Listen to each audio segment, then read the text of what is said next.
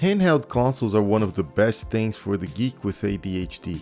Not that it helps concentration or anything, but when you're not doing much and your head is spinning with 100 voices each screaming at you with a different subject matter of your own life, a video game does take the focus off of that for a bit. For modern devices, currently we have your regular smartphone and the Nintendo Switch. I love dedicated gaming devices, the controls are purpose built, and there's usually a diverse library of games available. This is 2023. We've had a number of handheld gaming devices released in the past few years.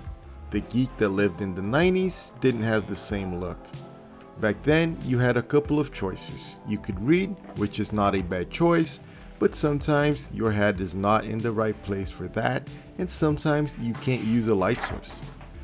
The other choice you had was the Game Boy, which is a great device for what it is, but it requires direct light on the screen. There was one gaming device in 1990 that showed us gaming geeks a glimpse of the future. Backlighting, a colorful display, and 8-bit games. By 1990, the Sega Genesis was already out with its 16-bit games, but come on, if you could have a last-gen console to be handheld, that was just fantastic and basically alien technology to my kid brain. I never had a Game Gear back then. The release price of the Game Gear was $150. Corrected for inflation, that translates to 370 of today's dollars. And living in Brazil, after importation tax, I don't even want to know how much that was, but it wasn't very attainable. A few years ago, a great friend of mine gave me this amazing collection of games for the Game Gear, but I still needed a console if I wanted to play the games. So as usual, when I desire something retro, I put it in my radar and I wait. Well, one day I was looking at an auction of some used gaming stuff on Instagram, and guess what came up? Yep, you guessed it, a Game Gear. It wasn't in very good condition. Banged up, scratched up, the display had very low contrast and no audio. But it wasn't expensive, I think about 20 bucks, so I bought it knowing that it was going to need some work. The best mod for this is swapping the display, and we're going to get to that. But before doing it, we still need to recap. The thing is that with old caps, the signals degrade and you don't even know if the new display is going to run well, and besides that, I have no audio in this Game Gear, so. I bought this capacitor kit from AliExpress. It was supposed to have all the capacitors I needed to do the recap. My plan was to swap the caps and use the Game Gear for a bit. Hopefully the original display would get some of its shine back after the recap. And when I felt like I needed another upgrade, I would do the display. Well, let's get going one step at a time. Sound's also an issue with this bad boy, no sound at all. Let's remove the main board out of the case. I don't want to burn it or anything else with the soldering iron. First, I tested the speaker and it was working. Oh, there you go. So hopefully it was a capacitor issue as well, because there isn't anything else I can test here. And a little head count here to make sure I have everything. At this point, I realized I don't have all the caps I need in the kit. Oh well, let's do what we can and keep moving. So now to remove the audio board from the case. Since I'm not very good at soldering, I'll clean everything as I go and I'll test as much as I can to make sure things are going well. So these are surface mounted capacitors, which mean that they don't have the legs that go across the board, and I think you're supposed to solder these with hot air, but I don't have one of those hot air stations, so we're going to do the best we can with the soldering iron.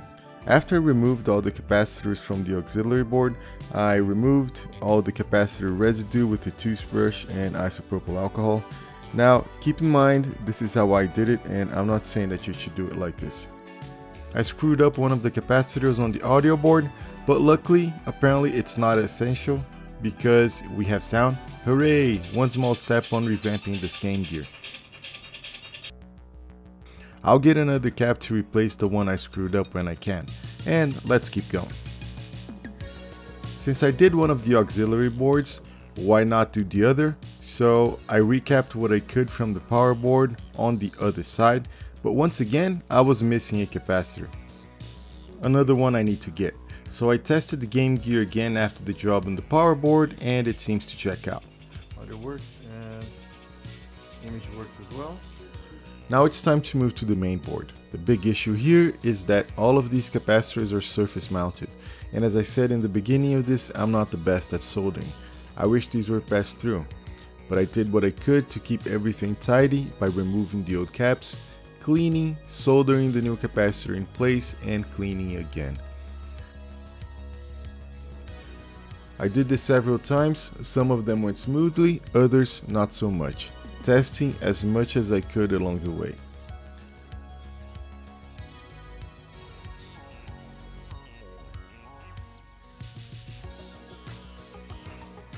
And now to swap some capacitors on the other side of the display.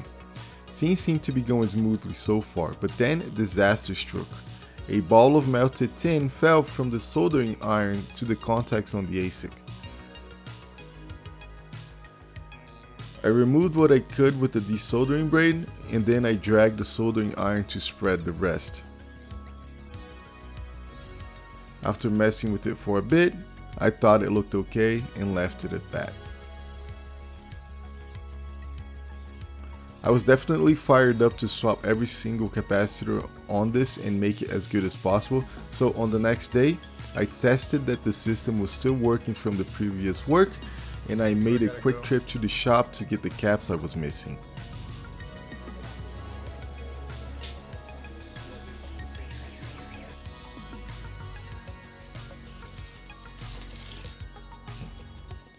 There were only 3 caps left on the main board to swap, so I decided I could swap all 3 and test at the end.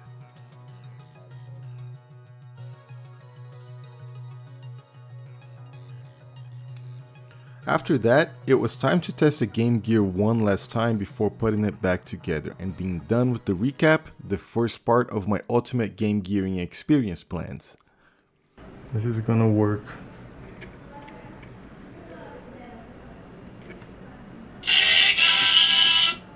Oh god, yep. Well, many times things don't go as planned, and this time was another one of those times. I don't know what did the old screen. I don't know if it was all the new power coming from the new capacitors, or maybe looking back at the footage, I can see that at one moment the main board was buckling. I could have had a screw under it or something that cracked the display. In any case, there was nothing I could do for now. I needed a new display. Luckily, it was close to Christmas, and Grazi asked me what I wanted for Christmas, so... This is a brand new IPS display for the Game Gear. It comes with a controller board, a soldering lead, and this guy comes attached to a glass lens. That'll make games look crisper than having the bulging, scratched up original Game Gear display lens. Some of you that follow me on Twitter will remember that while I was recapping, I was excited and posting my progress along the way. With the new display swap, I decided it wasn't such a good idea. There are a lot of modifications that need to be made for it, and what if I swapped the new display in and it didn't work? How embarrassing. Well, let's get moving. The instructions for installing the new display are somewhat clear. It's actually just a part of the description in the AliExpress page I bought the thing. But yeah, could be worse. First step is to remove 9 tiny resistors. Thankfully, this was really easy. They are tiny, and once you heat them up, they come out attached to the soldering iron.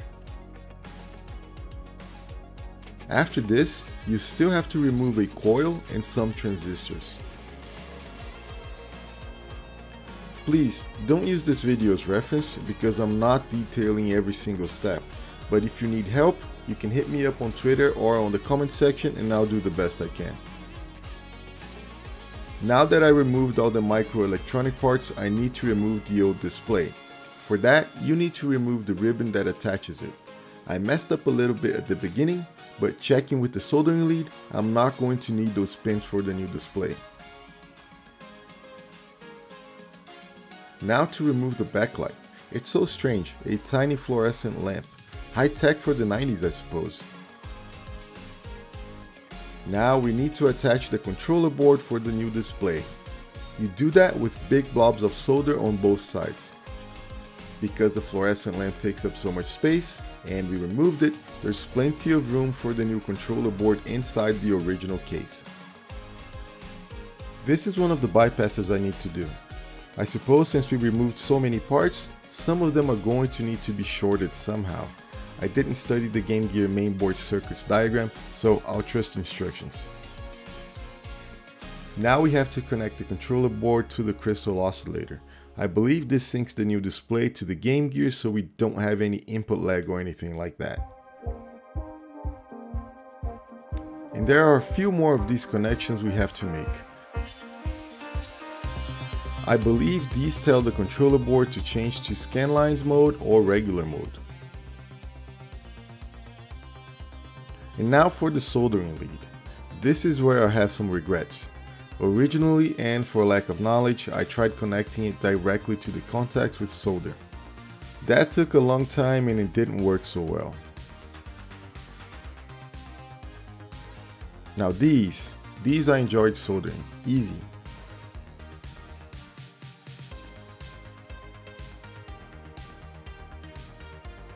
Okay, I think I'm done. And now for the first test, and I got nothing. And it was like 3 AM, so I packed it up and went to bed. And now over to me to talk about this on the next morning. Alright, so woke up today with a fresher mind. When I went to bed, I watched a couple YouTube videos and I found one that someone was doing this mod, not exactly this mod, but a mod they also used the ribbon, and I realized that I was doing it wrong, probably, and I started using like wires for all the little contacts on the ribbon. So I replaced my solder, not replaced, but I placed wires over my soldering joints that look terrible. I guess with the wires a little better now. And I also redid the soldering on the upper part of the ribbon. I'm going to show it to you right now, and that stopped my color glitches.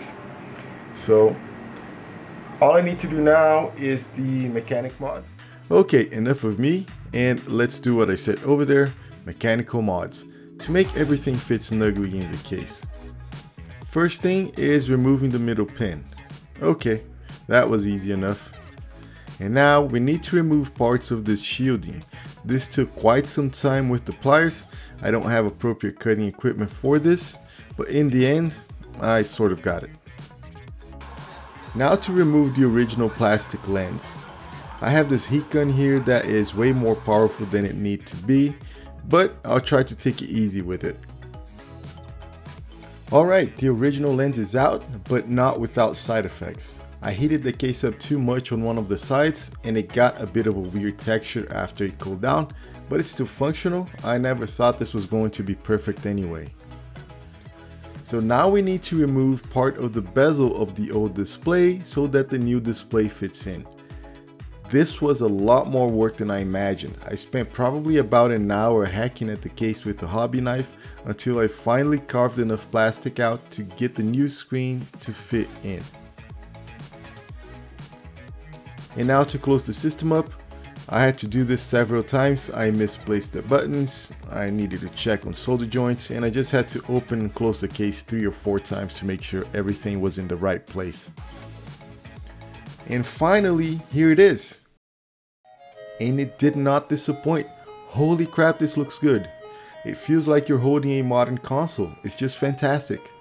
Now I can play that great library my friend so kindly gifted me, and I'm so grateful for that.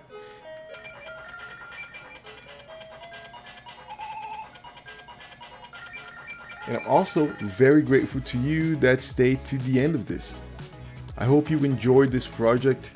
Here should be more Game Gear things coming up in the future.